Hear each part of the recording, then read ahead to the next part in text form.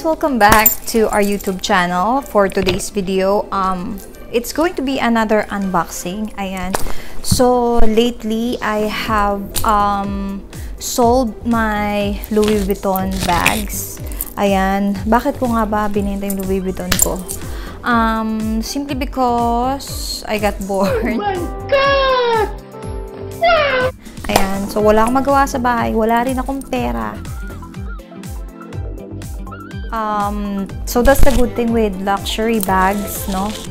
Whenever you wanna sell them, medyo mataas pa yung kanyang value. So, ayan, I was able to sell it for $1,700. Bali, dalawang bag siya. Yung Keep All 50 and my Neverfull GM. Thank you very much dun sa bumili. I sold it at Poshmark. Ayan, since I sold it in this third-party company, they get a cut. So, ang nakuha ko lang is 1,360. By the way, guys, these are the pictures. Ayan, when the bag got sold, nag-pictorial ako. Just to have a remembrance from those bags. No, yun, maliban sa na-bored ako at wala akong pera, I'm not really using it kasi hindi naman kami lumalabas. I don't think it went a week. So, wala pang 1 week na benta na siya. So, I have packages, guys. 4 packages. And this time, this unboxing is from Poshmark. It sells brand new and pre-loved clothes, shoes, bags, everything luxury. They sell too because that's where I bought and I got some of my bags. Ayan, so I'm so excited. Alam nyo guys, when I got the money from my bag, I only spend it in 1 day. What the fuck? Yes, isang araw ko lang siya naubos. Ayan, it's so crazy, but nagbayad ako ng utang kay Habi kasi masyado akong maraming napamili online. Ayan, I have to pay him para naman makautang ulit ako. And nakapagpadala rin ako ng pang-birthday sa anak ko. Ayan. It's just a good thing that I was able to do that. And nakabili ulit ako ng 3 bag. 2 Louis Vuitton and isang MCM, which is okay na ako doon. At least, alam mo yon, na-maximize ko yung gamit ng pera. So, aside from those 3 bags, I got something else. And that's what I'm going to open now. Right now, I only have 4 packages, pero in total, it's 7 packages. Ayan. So, yung iba is madi-deliver by Monday and today is Saturday. So, I can't wait because the sellers too are waiting for me to release the money or the payment. So, I just have to make sure na I just have to check first before I accept the items that I bought or before I rate the sellers. So, ayan, let's go start. Okay, so let's start with the smallest one. So, ayan. Open it. And this one is from Pennsylvania.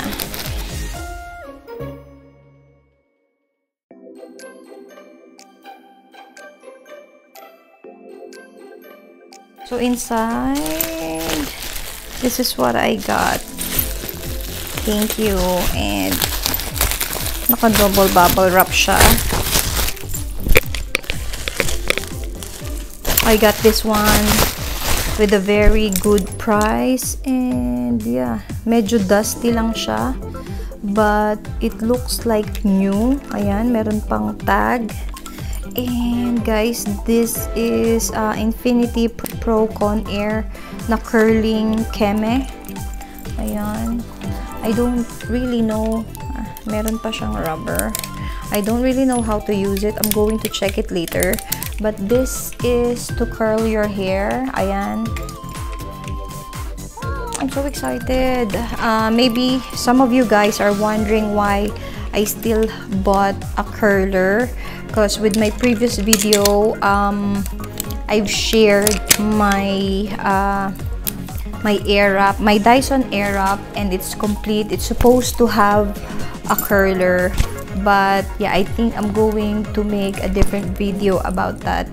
Kasi it doesn't work for me. Yes, we're done with the first one. So Let's go with the second box.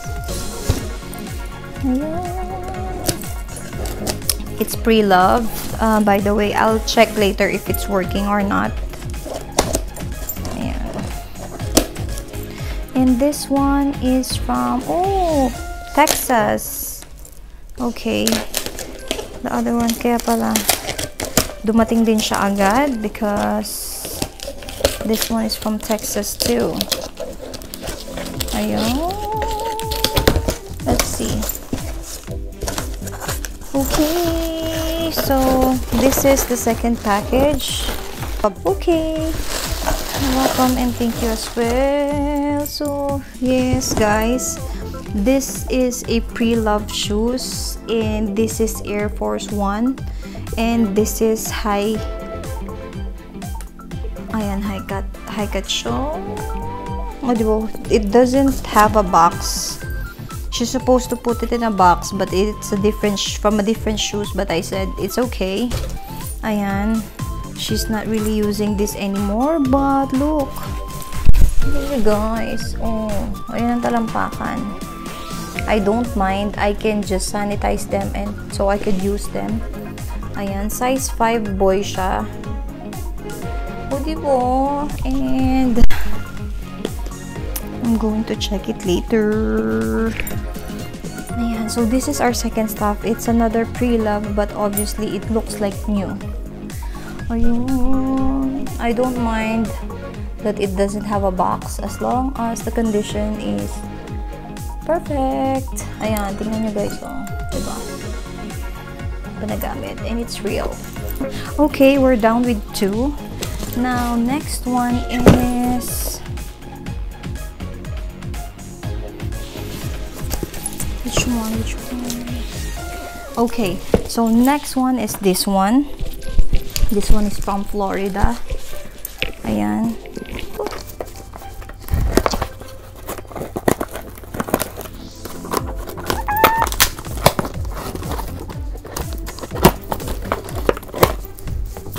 Okay, so our third package in this video is this one. Another shoes. Ayan, I'm a shoe lover, so what to do? This one, it's 6.5. It's, ayan, 6.5. Ito siya. And let's open. Ayan, I've recently been purchasing a lot of Adidas outfit. And I decided to, like, you know, get shoes. Oh my god, it's so nice. Diba?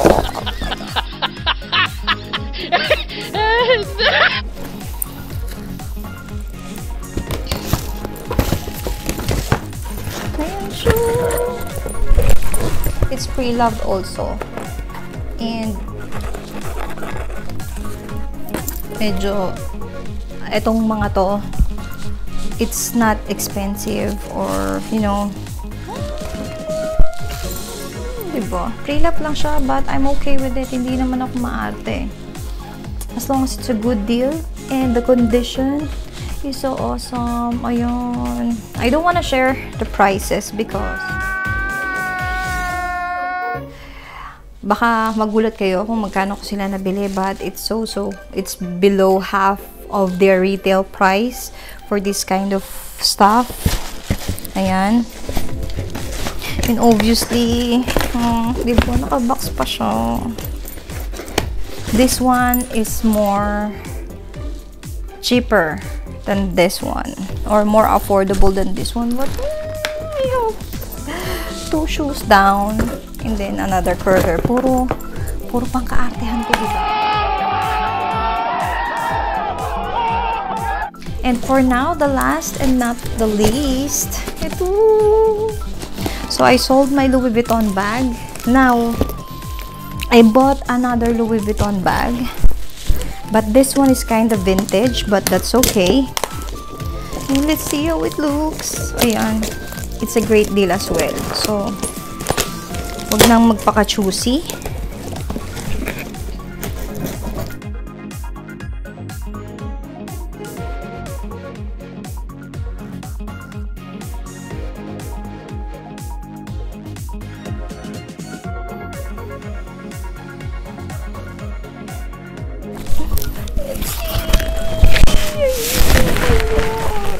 I've been waiting for this. Medyo na-delay ang kanyang shipping. And this is our Louis Vuitton bag!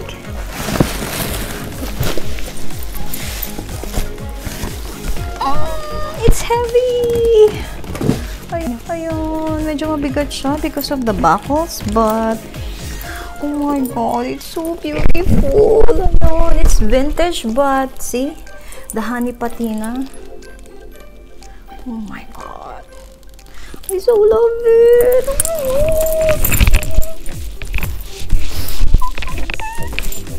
Oh, diba? Ang ganda! Oh my god, I love it! Now, it's time to authenticate if it's real or not. Ayan. By the looks of this, it is real.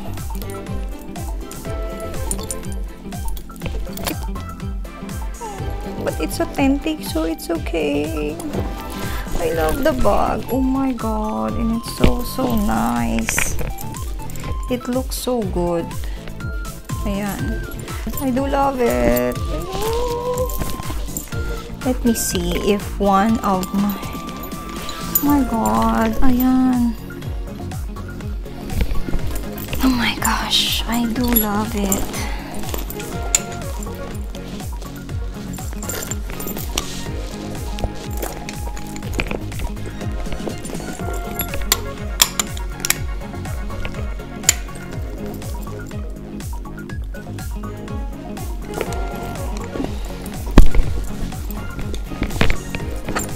I love it so much. It's real. Ayan. Authentic siya. I have authenticated it myself. I'm not a pro, but, you know, in this kind of stuff, parang sa isang tingin mo lang, especially when you touch it and you see it in person, madali mong masasabi if something is off. And this is 101% real. Okay. Minor spots, that's okay. It doesn't matter. Ayan. Hindi naman tayo maselan dyan sa mga flaws na ganyan. Oh my gosh! Now, the only thing, ayan, maliban sa mga marks, no? Ito lang yung kanyang defect. Ayan. The piping, it's already showing. Yung isa hindi pa, but 3 of the sides are showing, but definitely okay. I think what I'll be doing, ayan, I'm going to clean this and condition so it will preserve the beauty of the bag. Oh my god! Ayun, oh, diba?